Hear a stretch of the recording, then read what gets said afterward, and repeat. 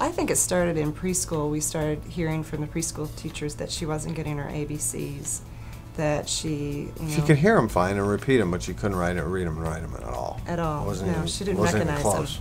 Then in the kindergarten, we heard she's not trying hard enough. You guys aren't pushing her hard enough. I mean, this is kindergarten. Come on, kindergarten's supposed to be fun, right? And Yet we saw at home a different side of Olivia, because she was fun and playful and she could be that way with us. But in school, the reports she we was were getting terrified. was that she was withdrawn and she didn't care. And in first grade, it really, I think, it took me overboard in a conference where the teacher in front of Olivia said she's lazy, she doesn't try hard, gets distracted, she daydreams all day long. I'll be up at the board and she'll look off onto space. And personally, I didn't understand what was going on, and I thought, okay, Olivia, come on, we got to get this, we got to buckle down. And she said, basically, you've got to work harder with her. I mean, I remember seeing her when we were trying to teach her how to tell time on a digital clock, and we said, you know, what time is it? What's the first number you see? And she would literally walk up to the clock this far away and say 8, but she'd have to walk that close up. So I thought, okay, she's got a distance problem. That's the issue.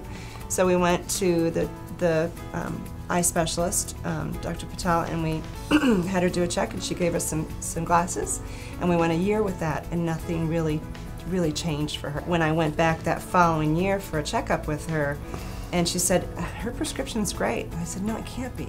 Something's not right. This is a very intelligent little girl, and here's what's happening at school. And she says, okay, this is what you need to do. I want you to look this up on website. It's called Convergence Insufficiency. Here's a website you can go to, and I want you to call Dr. Lederer. we saw progression every single time she came here. It has built her self-confidence. And that's, I mean, she now knows that she can read. She now knows that she can do her math. Anything that she wants to do, she can do if she applies herself. I mean, you know, it's not just the child that's affected, although that is the most important part. It is the family structure that's affected, because if you are struggling with a child that doesn't learn, that doesn't get it, that has so many things that they're not able to do like every normal child, you start to doubt yourself as a parent, Right. you start to doubt yourself, and there starts to be a stress level amongst the family that is just, it's unbearable sometimes. And I've told Dr. Lederer this too. I think if Scott and I could both travel the country talking about this, it is that important.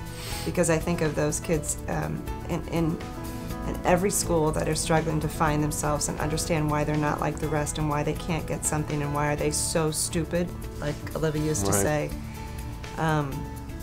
That I would do it in a heartbeat if I could.